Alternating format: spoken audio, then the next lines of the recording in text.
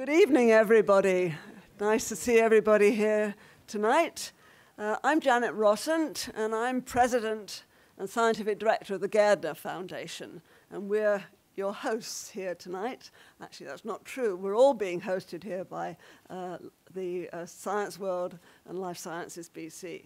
But I am here to really welcome you and to tell you a little bit about Gairdner.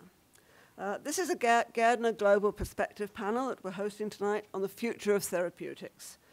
We'd like to thank our presenting sponsor that helps us, the Gairdner Foundation, put these events on, and that's TELUS Health, for their generous support of our entire panel series. And really, thank you again, our partners here tonight. We gratefully acknowledge that Science World is located on the traditional unceded territory of the Musqueam, Squamish, and the Tsleil-Waututh peoples. The Gairdner Foundation itself celebrates and recognizes scientific excellence through the annual Canada Gairdner Awards. In the last 65 years, the Gairdner Foundation has been running since 1957. We've given out 411 awards to really laureates from 40 countries, 96 of whom have gone on to receive the Nobel Prize. This is really the prize that is one of the best in the world, recognizing health sciences researchers whose research has really contributed to improving human health. But we don't just give prizes. We reckon that it's very important not just to celebrate science, but to use the excellence of our awardees to help us convene leaders and inspire the next generation of scientists and innovators. And now I'm going to show you a video that tells you a bit more about Gairdner. Tonight, we celebrate you, your teams, your families, and your incredible research that inspires us all and is changing the future of medicine. Cheers. Being a Gairdner Award recipient is a life-changing event. And it's a great privilege for me, not just to be a recipient, but to have the opportunity to have the wisdom and to show how thankful I am by returning to participate in Gairdner Week. I am also thankful all of those people who try to make my life miserable. They made me work harder, improve myself, and without them, I wouldn't be here. A lot of the program is very inspirational to the next generation of scientists, and people having the opportunity to share their stories, their paths, their many adventures, to connect every year on a consistent basis with a large diversity of future scientists who may not know they want to go into science. The speakers today were all huge influences in my current research and just the field in general, and it was a wonderful opportunity to hear them speak firsthand and learn about really important research happening right now. Biggest excitement is really sharing what we do with others. We met with high school students and saw the great enthusiasm they have for science in their careers, and we hope to stimulate them to go on and do great work later. After this talk, I feel so excited because I'm actually seeing those real legends in person. So the whole idea of these awards are to stimulate science, public health, and an interest in global health, which I hope will influence many people. Finding and fueling that passion, I think, is key. As research for most people, it's a long game. So I hope that gave you a little taste of the excitement of the Gairdner Gala, which takes place every year in October when all the laureates gather. But I think it also illustrates that we really are trying to touch the lives of everybody.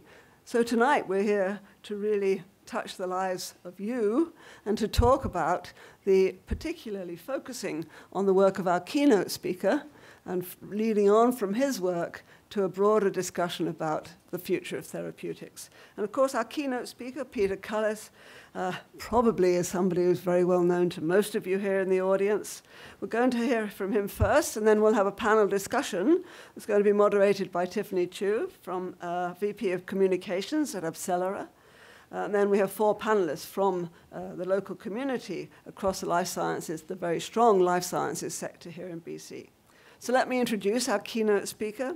Peter Cullis is Professor of the Department of Biochemistry and Molecular Biology at the University of British Columbia. he received the 2022 Canada Gairdner International Award, along with Kathleen Carrico and Drew Weissman, for their pioneering work on the technologies that underlie the highly effective COVID-19 messenger RNA vaccines. And not only the underlying technology for the messenger RNA vaccines, but certainly Peter's work on lipid nanoparticles is going to underlie many future therapeutics as well.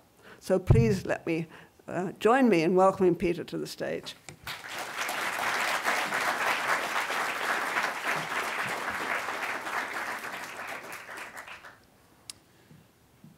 Okay, thanks very much, Janet. The Gairdner Award is an award that comes with some, what's the word? They call on you at various frequent opportunities to give talks in various. We were in what was it, Quebec City about 2 or 3 weeks ago, and so this is it's a demanding award, but a very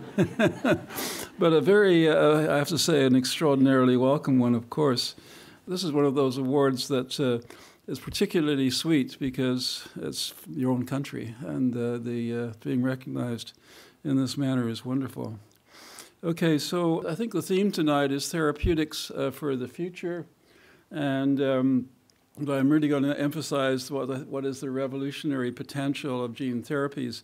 I have a number of conflicts of interest. The Touted Therapeutics plays a dominant role in this, and so I'd like to single that one out for particular recognition. So many of you might have a kind of a notion of what gene therapy is, and I'm just going to take you through on a very quick crash course. I've been told I only have 15 minutes. I'm going to probably stretch that a little bit. So if you have 30 trillion cells in your body. They all have a membrane around the outside that has lipids in it. It's a very important feature. They have a nucleus, the definition of gene therapy has gone, there's a number of ways of defining it, but the American Society for Cell and Gene Therapy has what I think is the best definition. It's very general. It's the use of genetic material to treat or prevent disease, and that's essentially what I'm going to talk about today. So how can you use DNA or RNA? How can you use these molecules as medicines? And so that's what I'm going to go through for the first few slides here. Now, Watson and Crick discovered the double helix structure, which of course you're all familiar with, of DNA in 1953, and it was really clear that the sequence of the bases, coded for proteins that were produced by cells. So they got the Nobel Prize in 1962. In 1961, it was discovered there was an intermediary in this process. So it's called messenger RNA or mRNA. So this is transcribed from the genome in the nucleus. It comes out into what's termed the cytoplasm, which is the space between the nucleus and the outside of the cell. And there, it's translated into a protein. So DNA makes RNA, makes proteins. It's called the central dogma of molecular biology. So in the intervening time between 1961 and now, it's been shown if you make messenger RNA that's coding for a particular protein, and you find some way of injecting that into a cell, then the protein that it codes for will be made. So really, a cell can make any protein you want, not just the proteins it normally makes, if you get the right messenger RNA in there. Now, I'm drawing attention here to Drew Weissman and Katie Carrico. They come into the story a little later because they found a way in 2005 to make RNA that was the versions that were available before were toxic. They were immunotoxic, and also didn't produce much protein once they got inside a cell. And they found a way to rectify that problem. Now, in 1998, Andrew Fire and Craig Mello discovered that short pieces of RNA, so we have messenger RNA that can make a protein. If you have a short piece of RNA called small interfering RNA and you manage to get that inside a cell, it'll very specifically silence or stop a particular protein being made. Basically, it sticks onto the mRNA and stops it from being transcribed. And so these are potential therapeutics. If you want to stop production of a protein, then Well, get a small interfering RNA which binds to the messenger RNA coding for that protein, for example, an oncogene that codes for causes cancer. Well, just stop that from being made, and you've got a very effective way potentially for treating cancer. Similarly, if you need a protein, if you have a genetic disease like a hemophiliac, well, then you make the mRNA, and if you can get that inside a cell, then you can make the protein and potentially cure the disease. So it's kind of remarkable. These are medicines that can cure pretty much any disease that if we can only get them inside a cell. So this has been realized for some time. And it's been kind of a holy grail for the medicines of the future. Now the RNA-based genetic medicines are relatively safe because they don't affect the genomic DNA. They don't get inside the nucleus and affect the DNA that's there. They're outside that. And so they're not only potentially very effective, but also potentially not very threatening or toxic. So most human diseases, and I'll give some examples of this towards the end, but everything ranging from a heart disease caused by hypercholesterolemia, basically having too much cholesterol around, well, that's just shut down the production of the low-density lipoprotein that causes the deposition of cholesterol in various tissues. Cancer, that's programmed the immune system to eliminate the particular cancer an individual may have. Stroke, let's regenerate the neurons. I mean, all of these things become possible if you are able to control the cell using these RNA-based approaches. Diabetes, rare diseases. Rare diseases are usually due to some genetic defect. If there's a protein that's not being made, for example, a clotting protein for hemophilia, or Tay-Sachs or others, well, we can get that protein made, and we can manufacture these medicines in times on the order of weeks now. So a very rapid response is a potential. So this is it's not 15 years and $1 billion, which we're currently into in terms of developing a new drug. These can be highly personalized for individuals, and they can be done in a very short time. Now, the big problem here, of course, is that these molecules can't get into cells on their own. You have an immune system that's very specifically designed to try and avoid that happening. Genetic material getting into your cells is not viewed as a good idea for obvious reasons. You don't want to get infected by everything that's coming around. And so they need delivery systems. I've got a particularly nasty-looking delivery system here. This is actually the SARS-CoV-2, the COVID virus. But anyway, most attempts at gene therapy have used viruses to try and introduce new genetic, because this is what viruses do, is they infect cells and they get the cells to make more of themselves, in essence. And so they put their own genetic material in. But to be used as therapeutics has proved very problematic. They're very difficult to manufacture. They stimulate an immune response, so they only can be used once. They're very expensive. They can cause cancer, et cetera, et cetera. And so what is the alternative? And this is where the lipid nanoparticles come in. So I spent nearly 50 years working on lipid nanoparticles, well, lipids in general. So I came to UBC in 1978, but I wasn't studying lipid nanoparticles per se. I was looking at very basic properties of lipids in biological membranes, their structural properties, and also the fact that there's different varieties on one side of the membrane or the other. And I got a grant for an NMR machine, which allowed me to study some of those characteristics. But I got kind of waylaid, and you'll see an old picture of somebody in the audience here, as well as myself. We got intrigued by the idea that maybe these lipid-based systems could be used to deliver drugs. And we found a way of delivering, of loading cancer drugs inside these nanoparticles. And so Mick Hope and Tom Madden, who was right in the front row here, and Marcel Ballet and Lawrence Mayer and I, this was we formed a company basically to fund beer every Friday and fund parties whenever we possibly could. That was the first company. The second one was more serious. We actually hired a real CEO for that. We couldn't raise enough money. So packaging up these old cancer drugs into these nanoparticles. And so we were urged to switch to gene therapy. And I'm going to give a little bit of basic science here, but in order to get these DNA or RNA into a lipid nanoparticle, is a very negatively charged molecule. And so in order to get it into a lipid-based system, we had to use some positively charged lipids. But positively charged lipids, or cationic lipids, are really toxic. If you want to kill mice, this is really an excellent way to do it, as we found out. But we had a solution that was there as a result of some of our basic work on studying lipid asymmetry. We had a lipid that was at neutral pH, where the pH in your body, it was relatively neutral. It wasn't charged. But when you took the pH down to about the acidity of a lemon, then it was positively charged. And we thought, well, okay, well, maybe we can use that lipid to load nucleic acids into a lipid nanoparticle.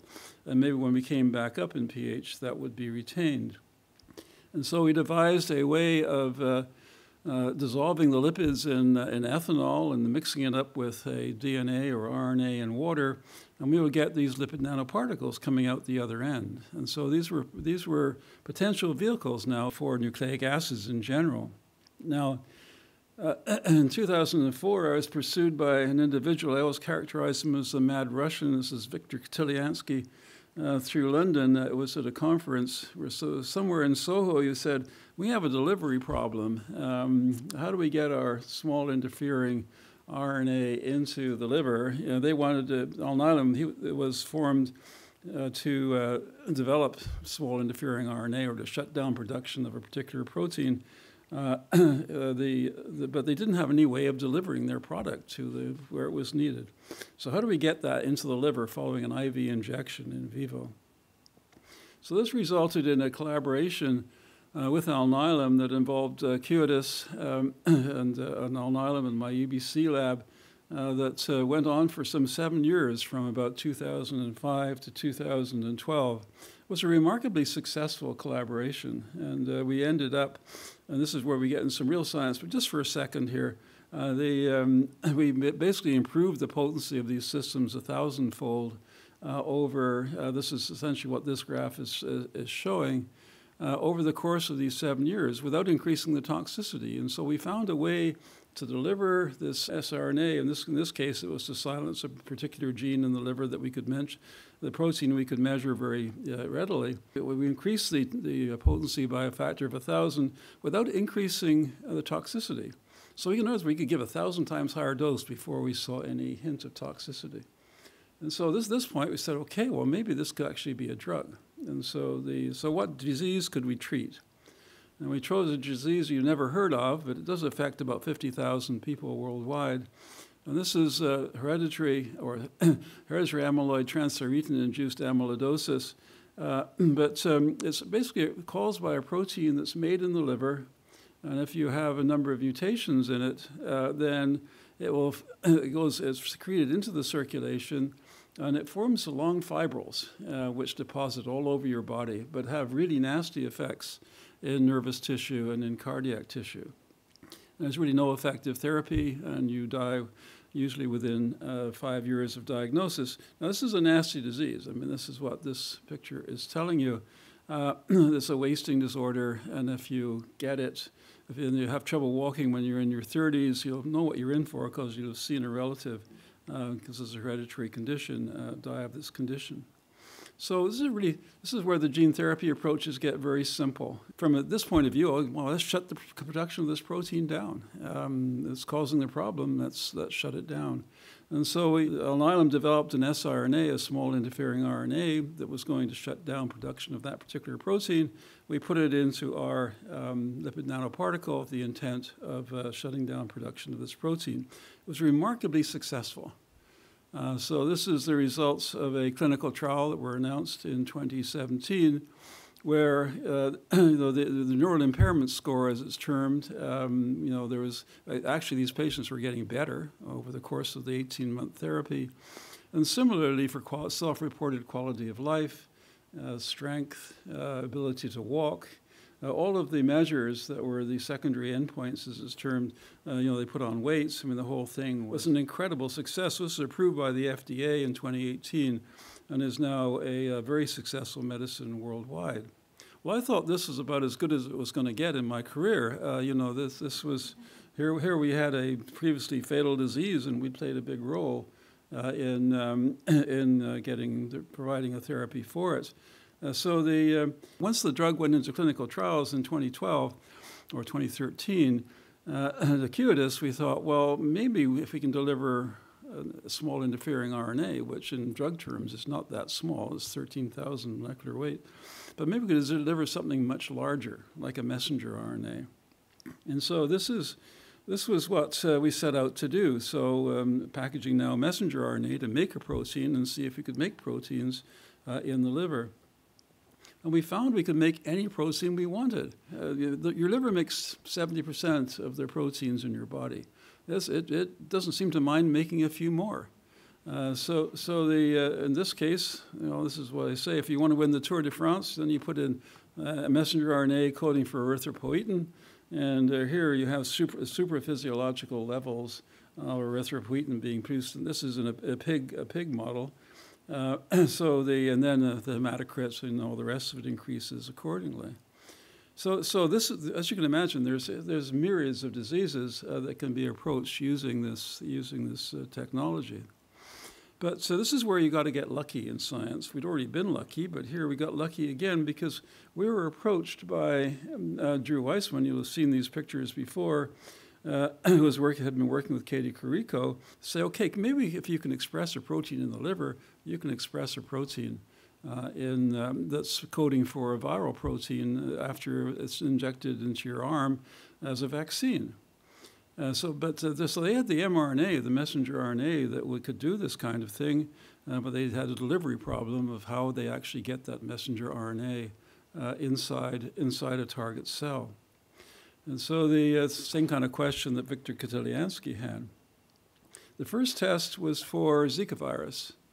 And so this was so here we're just picking a messenger RNA that's coding for, it's a protein that's on the surface of Zika virus, a pre-membrane and envelope glycoprotein as it's termed. And so we packaged that in the lipid nanoparticle and injected that subcutaneously into mice and showed that they then had complete protection against infection by Zika virus. So all of a sudden, we had a huge vaccine opportunity on our hands. And so this led to a collaboration with a company in Germany called BioNTech, basically focused on a flu vaccine. And, well, this was in 2017, 2018, 2019, in that time period. And BioNTech, in turn, was working with Pfizer, again on a flu vaccine. Well, of course, in January, February of 2020, all attention turned to the pandemic. And so the end result of that was that our lipid nanoparticle, the one supplied by Acuitas, became the vehicle for the messenger RNA for the spike protein on the SARS-CoV-2 virus. So this was an exciting time, as you can imagine, and we'll take some questions on this in the panel discussion. But so that we knew this was going into clinical trials, we had no idea what the results were going to be. And I think we all remember in November of 2020 when the results of that trial were announced, and 95% efficacy, and across all age groups and ethnic groups, and et cetera, and reasonably well tolerated. And they said at this time, you can see down in the corner there, that it was going to be 1.3 billion doses made in 2021. It was much closer to 3 billion than 1.3 billion. So it's played a major role in containing the global pandemic. So been in 6 billion arms. I mean, my God, unbelievable. Just to close off in the last few minutes, the vaccines are really just the beginning, and this is where we can chat a bit more about later today. It's really the third generation of pharmaceuticals. First generation being small molecule drugs, aspirin, cancer drugs, et cetera. Second generation antibodies that are used for various therapeutics for cancer and other applications. The third generation is going to be these gene therapies that are exquisitely tailored to the individual, either for replacing proteins that are not being made accurately as vaccines, we've already seen, and gene editing is also a big theme in the field at the moment. We're going to see a universal flu vaccine before long. So this is just showing that if you have a lipid nanoparticle with mRNA coding for a number of proteins in influenza, it has total protection against a very wide variety of strains of influenza. Cardiovascular disease, that's just shut down the production of low-density lipoprotein. So this is knocking out a protein in the liver that regulates the levels of low-density lipoprotein in the circuit. This is like a vaccine against atherosclerosis. It's going to kill 50% of it. I mean, this is quite revolutionary. Treatment for heart failure. This is a study that came out last year. It's a CAR T cell therapy. Here, in this case, we're targeting the immune system using this is in vivo approach to reprogram T cells so it goes after fibrotic cells or scar cells in the heart. And these are artificially induced, but you can see the lack of scar tissue, the ejection fraction goes up, etc. Treatment for cancer, if you can extract the cancer and find out on the outside, well, let's make an antibody against it. In this case, the liver is now where mRNA is coding for that antibody. In this case, a bispecific antibody, so it attracts a cell associated with the immune system, a T cell, and basically tags it together with a cancer cell, an established tumor in this case. Being treated in a very effective way, more effective actually than using the protein that's made artificially and then injected intravenously. Individualized cancer vaccines are certainly very much, here you take a messenger RNA that's coding for a particular, say 20, all cancers have mutations. Well, let's find the ones that are particularly immunogenic. Make peptides of them, have the mRNA coding for the lot of them, and then use that as a very individualized and personalized vaccine. So you can see the potential that it really covers a huge amount of therapeutic opportunities. So we're going to see people are predicting that perhaps as many as 40 to 50% of the drugs, 5 to 10 years from now are going to be they're going to be these genetic medicines. And they really are going to revolutionize medicine in the same way that they've revolutionized the vaccines that we have available now or in the process of revolutionizing it. Chronic diseases, inherited diseases, et cetera. I'll just make one point here, and that is that these are now the whole notion of having individualized, personalized drugs is really on the table. Simply because if you're not making a protein, and say a child is born with some genetic defect, find out which protein, which is a relatively straightforward thing to do, that's not being made, make the messenger RNA that codes for that protein, inject that in and have the liver make it. We can do that today in a time on the order of, a couple of months or less. So it's just a very exciting time.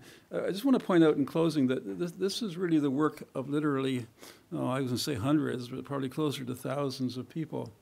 But it's really the result of work that, as I say, started 40 years ago.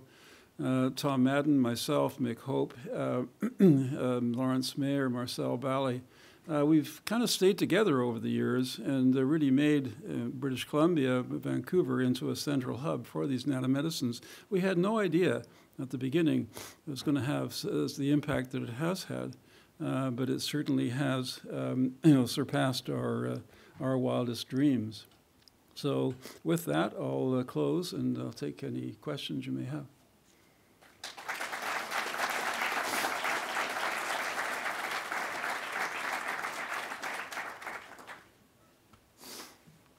So let's kick off with kind of where you left off, Dr. Cullis. You talked about the incredible potential of mRNA therapies and the technologies that drive them. To the panel, I would like to understand, You know, it sounds like it took 40 years for us to get to this place, or 50, depending on how you count. I guess, where do you feel we are today, and what are the technologies that have enabled us to come to this point? Because it seems like there's been an inflection in the use of technologies for therapeutics around mRNA and for proteins. You're asking me, first of all? I mean, there certainly has been an inflection. I think we're seeing an enormous, in terms of investment, in terms of new companies being started, and see, the thing is, it used to be when you're doing a molecular biology, analysis, you'd be finding basic information. This person has got some issue or in other organisms, but it's very difficult to translate that into therapeutic reality. But now you can make that transition very quickly. So the potential for a new discovery in molecular biology being translated into a potential medicine is almost immediate. And I think that's, obviously a very exciting proposition. We have to get used to this. I mean, the regulatory authorities for medicines are not used to medicines that can be developed in such a short time. And so the ways that we're going to be introducing them into the population is going to be a bit of a, that's going to be an interesting journey. But I think some of the needs are going to be pressing. When a parent has a child that has an issue and you can fix it, at least potentially, and probably you can demonstrate in an animal model, then the pressure to allow these medicines is going to become huge. So just to kind of, I guess, level set everybody in the room, antibodies are a little bit different than mRNA. They're proteins that your immune system makes to protect you against infection. And so what's really, really cool about them is they're super, super specific. And so they've opened up this huge class of drugs that are very specific and don't have much in the way of side effects. And so we're thinking about sort of the technologies that are necessary for antibody discovery. There's just been so much that has happened in the last few years that allow that to happen. I mean, improvements in our immunization technologies that allow you to generate those antibodies, improvements in screening technologies that allow you to find and search for them. All of the developments in deep sequencing to allow us to decode and find those sequences, and then also how we express and characterize them from both a functional and a developability. And so being able to bring all those technologies together, I think, is huge in the field of moving antibody discovery so much faster to the clinic. And we've seen that with our COVID work. So. What I find really exciting is that we are now in the clinic looking at making these types of therapeutics available to people and to patients. We were able to develop the COVID-19 vaccine incredibly quickly, but we're seeing now there's a flu vaccine that's now in clinical studies, late-stage clinical studies. There are vaccines for RSV and other relatively common viral diseases. But what I think is incredibly exciting is that we also now have vaccines for tuberculosis and malaria in clinical development. And these are diseases that historically have been incredibly challenging to develop effective vaccines to prevent. But the versatility of messenger RNA, the ability to encode multiple different viral or bacterial proteins and package those in a single vaccine, I really hope will allow us to come forward with effective vaccines to treat these diseases, which in reality impact millions, hundreds of millions of people globally. And this is what I'm really looking forward to seeing is the clinical data coming out from those studies. Great. Sure, happy to pile on here. I think one thing that's very exciting for me and where we are today is the versatility of the molecules that we can deliver through genomic medicines and essentially through the RNA nucleic acid-based therapeutics, medicine's transitioning from an analog technology where we're designing 3D structures of like small molecules and chemicals to designing the sequence, so a very digital technology.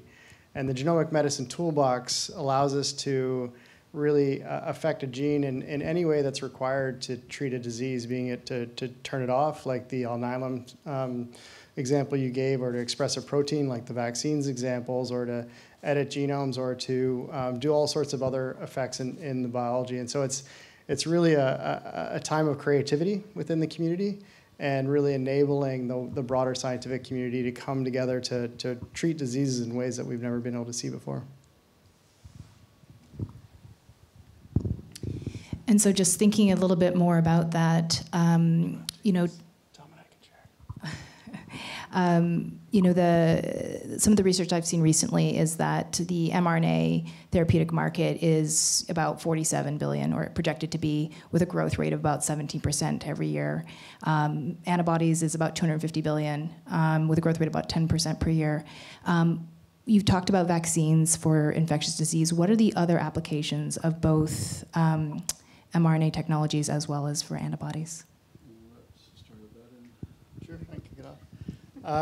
Yeah, right now, clear areas people are going into would be vaccines, a critical one, both for infectious diseases as well as for cancer, and harnessing the immune system to attack cancer.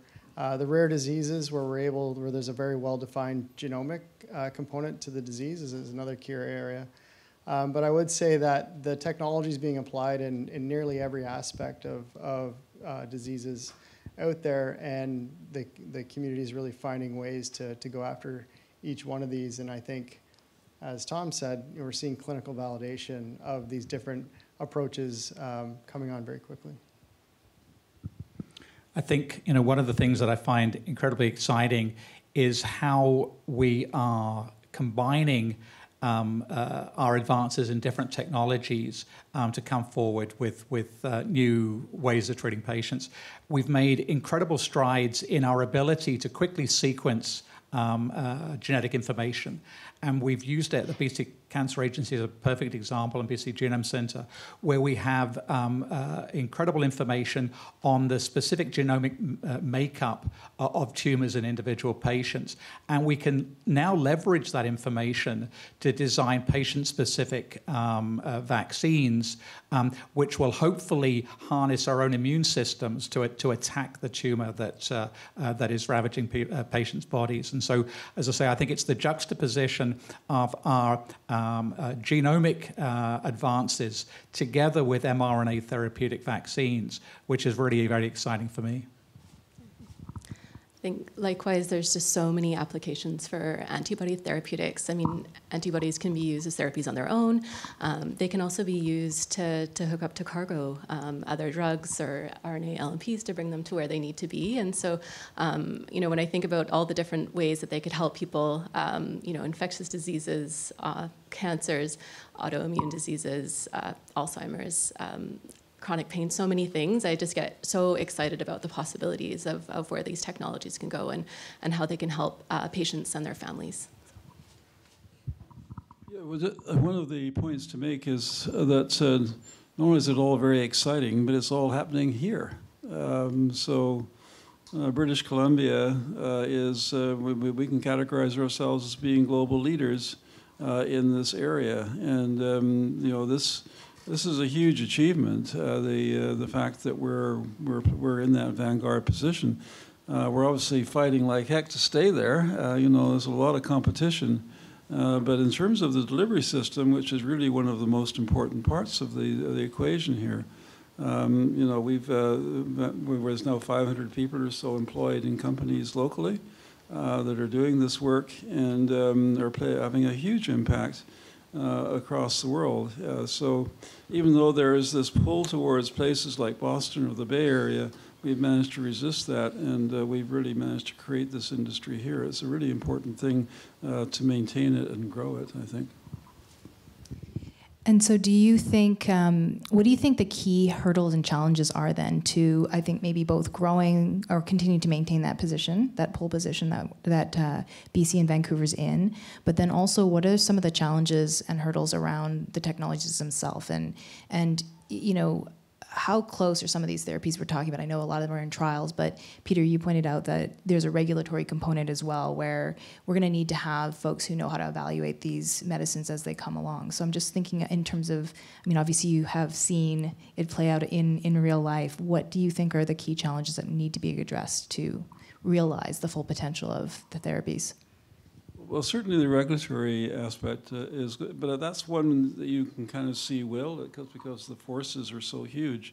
As I mentioned, for a child born with a disease that you can, not just theoretically, but very practically can have a big impact on. I think those are going to be the ones where the real drive comes in for the for say Health Canada to not only change some of this, but actually actively assist in that process.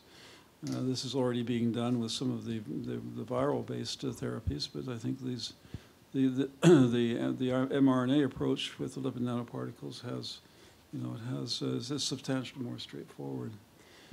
So that's a big one. The other thing is that our medicines now, up till now, have been one size fits all. We have medicines that basically, we do clinical trials of 10,000 people, and they have some benefit, and for most of them. But the problem we have with that is that not everybody's average, and so you have these outliers. I think increasingly we're going to be able to tailor our medicines much more specifically to individuals and avoid some of the toxicities that arise as a result of your particular genetic makeup. And so that's another for the range of possibilities here in terms of therapeutics is huge. One of the inexorable facts is that 90% of all cancers happen after the age of 50.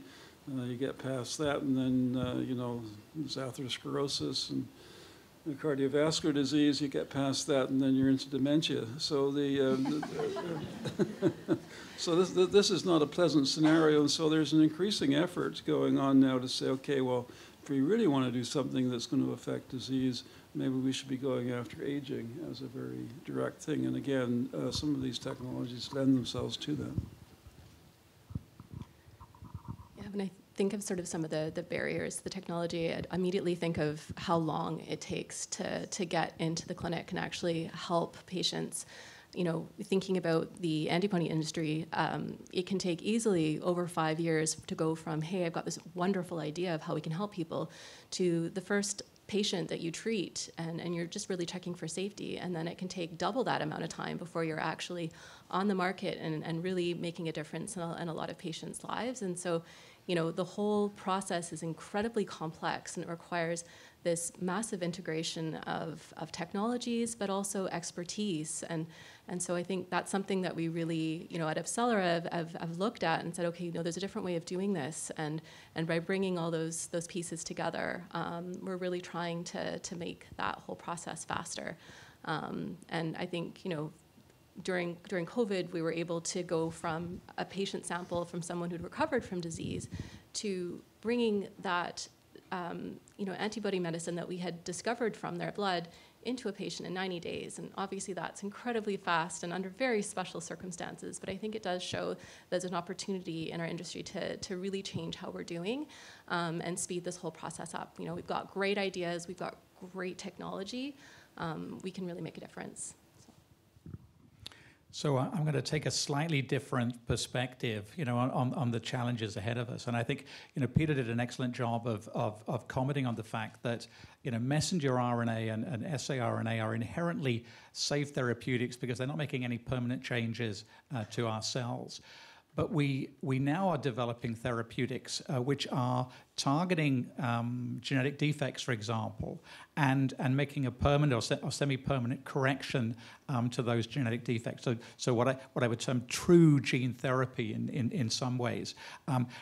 Those types of therapeutics can be incredibly powerful and incredibly beneficial to patients with a genetic disease.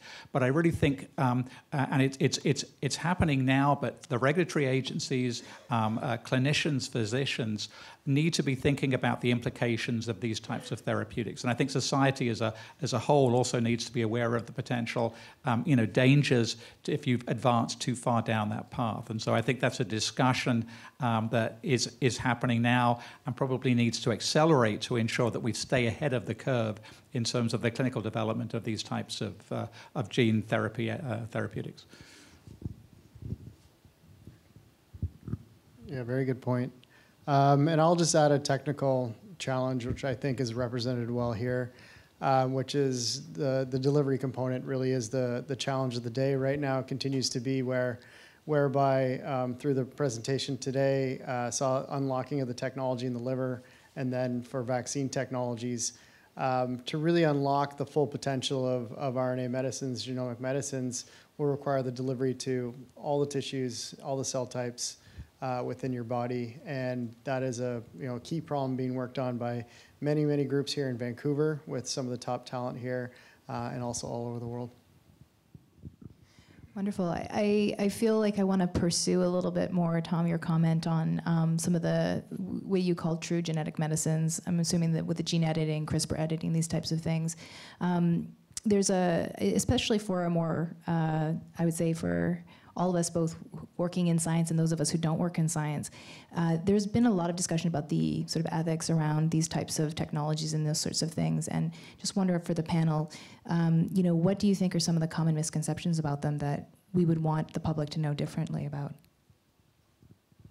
Do you want to start, Tom?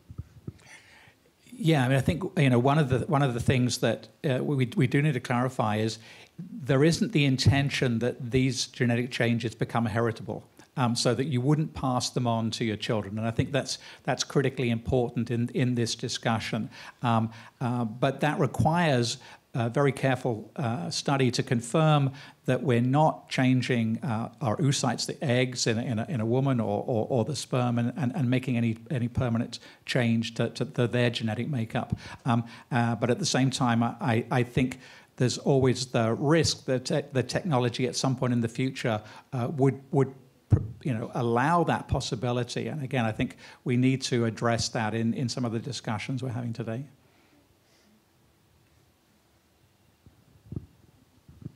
You go ahead, Peter. Well, it's the old two-edged sword thing, right? I mean, you have a very powerful technology that can be used for good. There's going to be we're going to see the other side. I mean, the basis of this is, and that's really obviously the most exciting part. Instead of going in with small molecule drugs, et cetera, which in many ways you can describe those as being poisons. I mean, they're very selective poisons, but they're poisoning a particular cell in the body, whether it's cancerous, causes cancer or whatever.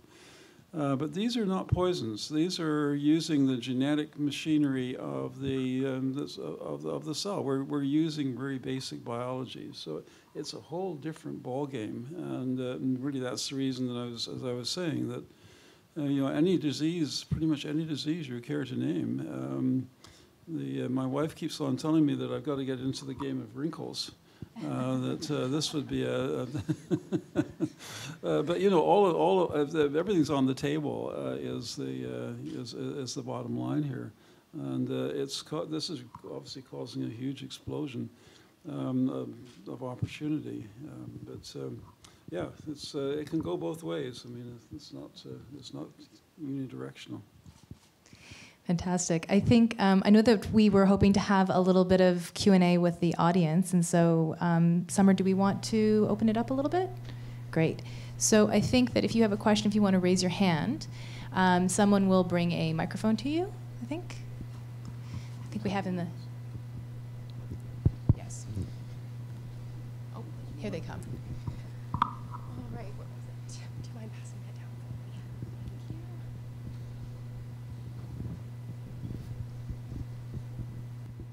So I'm totally ignorant in this area, but what I've heard is incredibly exciting, and I mean it just sounds like here's the cure to every disease that exists.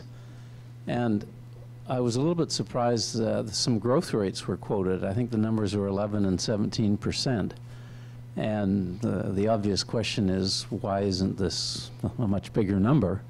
And there was a question that was asked, and I think the response that the way I understood it was, well, the way the system works, it just takes ages to get things into clinical trials and through clinical trials, et cetera, et cetera. So is anybody working on that and trying to fix that? I'm pretty old and I'm in a hurry, you know?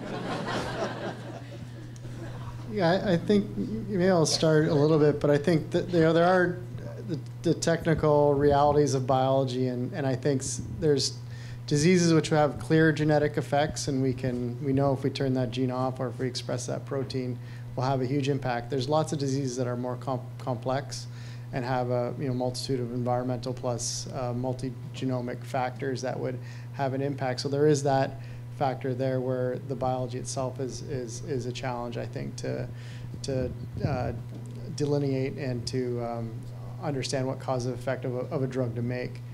Once we understand that, hopefully then we can make the drug to be quickly and very active. I don't know if you want to touch the regulatory part, Tom.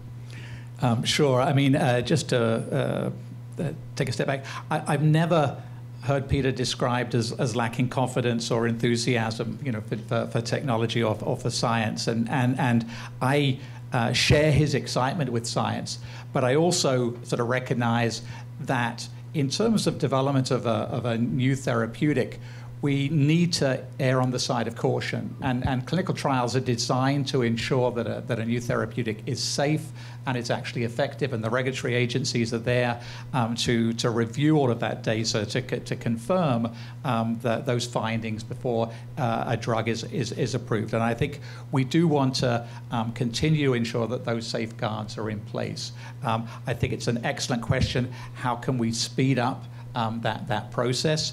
The pandemic provided a wonderful example of what's possible, and I would.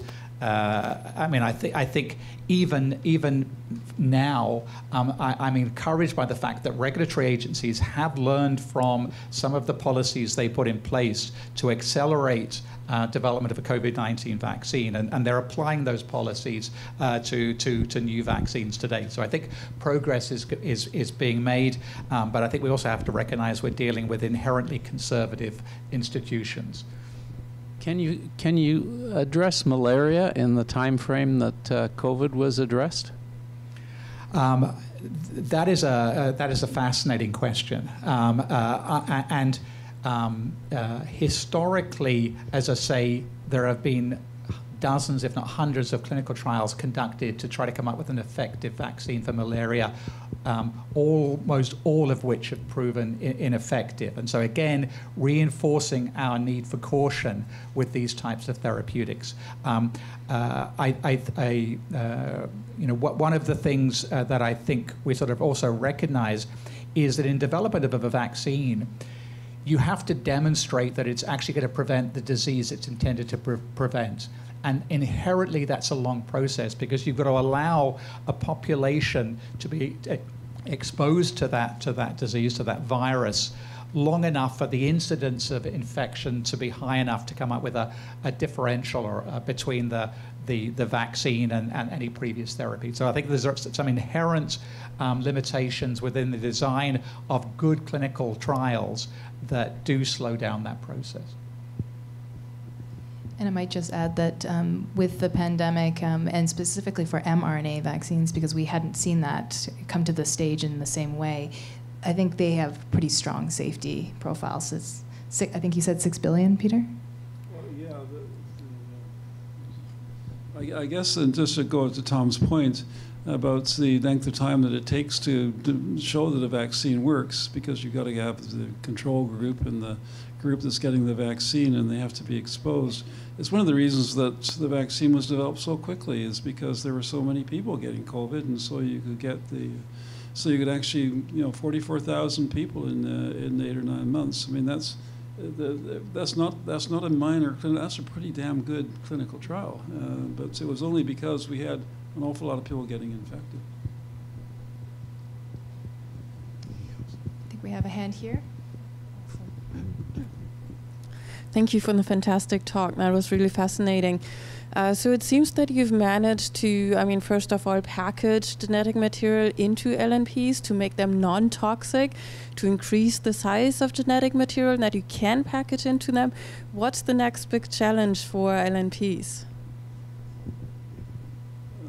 I think Tom and James mentioned, I think James, you mentioned it, but it's getting, right now we're really good at doing things with the liver. We can get the liver to make all kinds of stuff.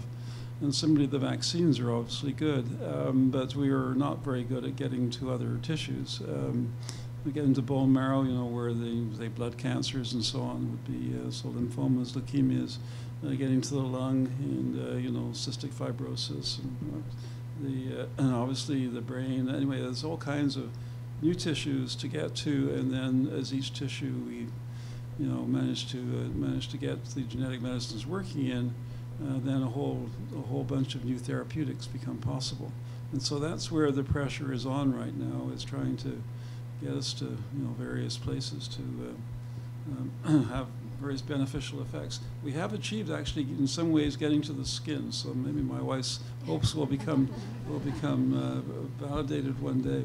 But may I propose antibodies as a mechanism to get your RNA LNPs where they need to go?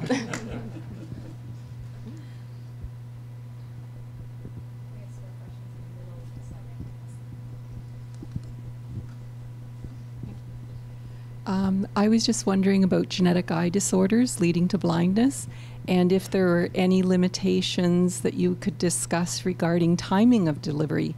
So say somebody who's in their 30s may be concerned about this blindness, but with technology moving, is it going to be too slow? Will they have missed the gate and opportunity to these technologies if they were supposed to be delivered, say, when they were 10 or 5 or 20? And that could also go with cancers or even aging creams as well. Should I be worried about Botox right now? Okay, so the question was about, it sounds like degenerative eye diseases and Botox.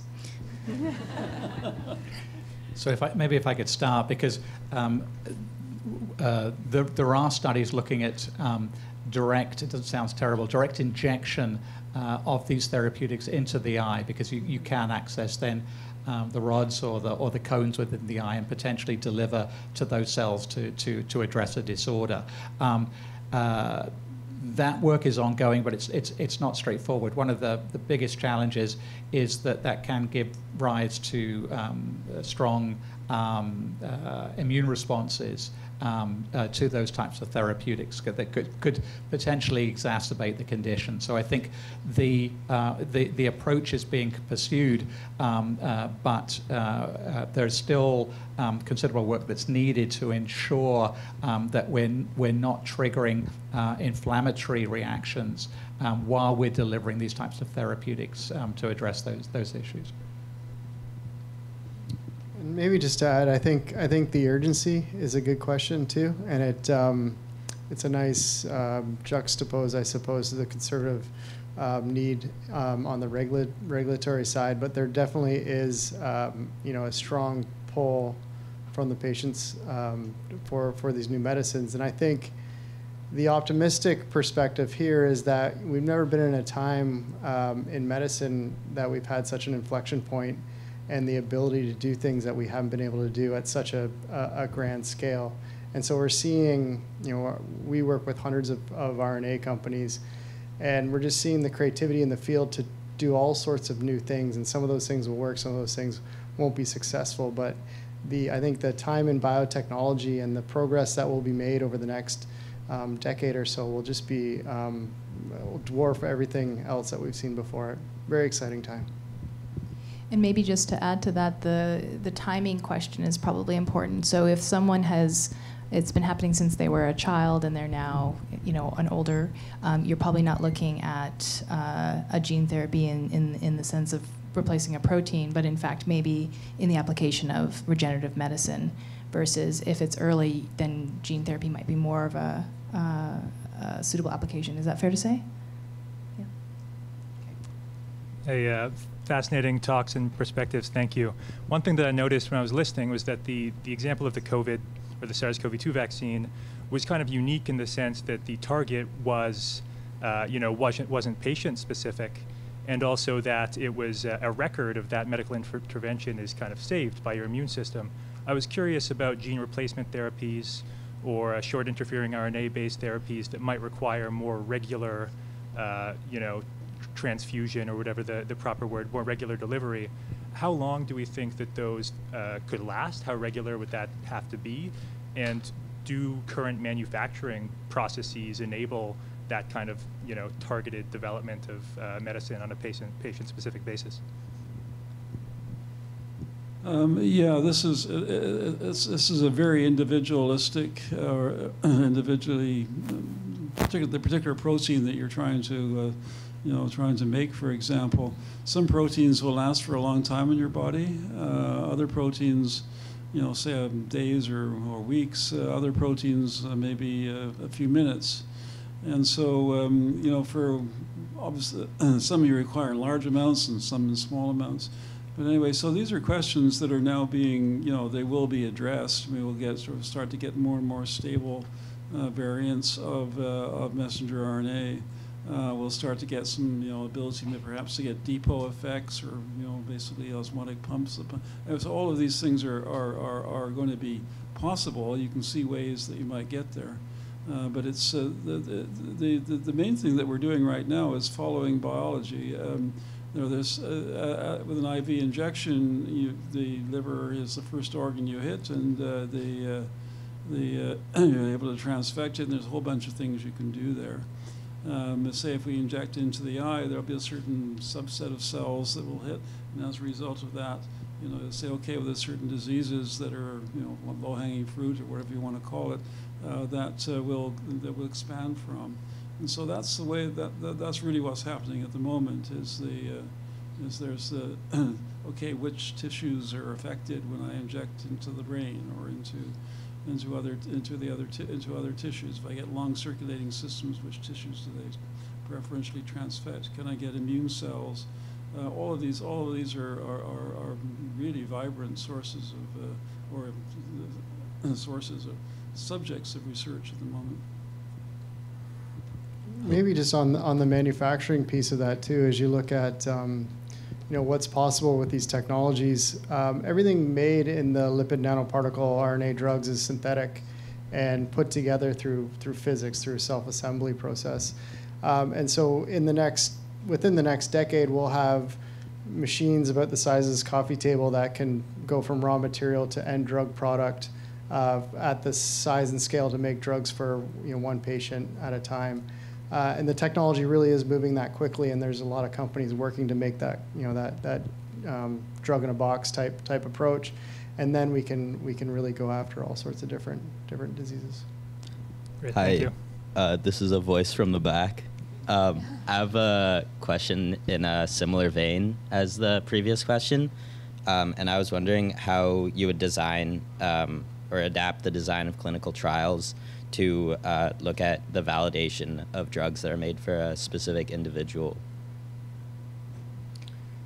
Yeah, that's a fascinating question, and essentially, the requirement is that you establish the clinical proof of concept, so that you show for a number of individual patients that a specific process, for example, for a personalized cancer vaccine, you show that a specific process for taking the tumor from that patient, sequencing the DNA, selecting particular proteins that are expressed by that tumor, and then developing a vaccine against those, or creating a vaccine against those proteins, administering that to the patient, and then following the outcome in that individual patient. So you're essentially going to the regulatory agencies with a series of studies on individual patients that support the approach you're taking, the methodology you're using, the technology you're using, and then requesting approval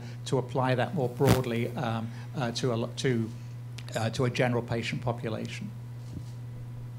And there's groups out there. There's a group in particular, a non-for-profit called NLORM, that's doing this exact thing for kids with rare diseases, going right from sequence to drug of a sister technology called antisense oligonucleotides.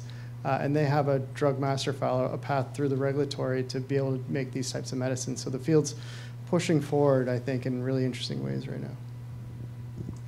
Well, I know that we'd like to continue with the questions, and there's, I think what I'll ask is, I think David from Life Sciences BC can tell us about what our next steps for the night is, but I think we're going to have to wrap up this panel. So maybe if you could join me in thanking Dr. Cullis, Dr. Duncan, Dr. Madden, and Dr. Taylor for what was a really fun panel. Thank you so much.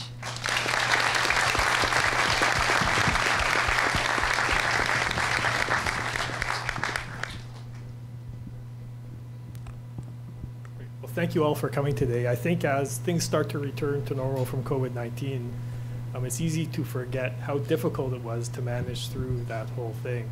And it's important to reflect on some of the lessons learned. And I think one of the big lessons we learned in Canada as a country is that we do not have a strong enough life sciences sector, and we don't have enough biomanufacturing to serve our own population during times of emergencies. And so there is a lot of work to do here, and we do have to build that life sciences industry and build that biomanufacturing capacity. And I do think we are going to be successful. There's a lot of work going on right now. And I also really firmly believe that British Columbia is going to play a major role in doing this. You know, if you look at the things we have in place in British Columbia to make this successful, we have some of the best academic institutions in the world here in British Columbia. We have UBC, UVic, SFU, and the research that they're doing in life sciences at these universities is really first class. And it's really that science that is the foundation of life sciences companies. So we have, that covered in spades. In addition to that, there's a very entrepreneurial spirit at these universities, and the professors and the postdocs and the researchers, they're willing to take the risks that they need to take in order to commercialize the technologies that they develop at the universities. And they get a lot of support from not-for-profit institutions here in BC, like Admare, which is an organization that's really, whole mandate is to help commercialize these technologies, get these companies started, and then grow them to mid-size and large pharmaceuticals companies. And they're also supported by organizations like Life Science British Columbia, who are bringing people together to discuss the issues that we're facing. But they also spend a lot of time and do a lot of work behind the scenes, working with the government to make sure that the policies that are put in place are supportive for the industry and create the right environment. And I can honestly say the government is listening. They recently released their biomanufacturing, life sciences and biomanufacturing strategy about a month ago. Within that document, they lay out 4 or 5 key things that they need to do in order to support the industry. And it's not just the document that they published, they're actually doing it and they're making investments. They made a major investment in BCIT a few months ago to build a training program for biomanufacturing, which is much needed here in the province. And they're also making investments in building facilities and lab space, which is also really important and much needed. So I do think we are going to rise to the challenge, and I do think that British Columbia is going to play a major role in doing that. And if you need any proof, you just have to look at the 3 companies here and just look at the contribution that Acuitas, AbCellera, and Precision Biosystems made to the COVID-19 response, not just here in British Columbia, but worldwide. It was truly outstanding. So thank you all for coming tonight. I think there's a reception next. If there's, if you want to learn more about the industry or more about any of the companies here, feel free to come up and talk to one of the panelists or myself. We'd be happy to chat. Thank you.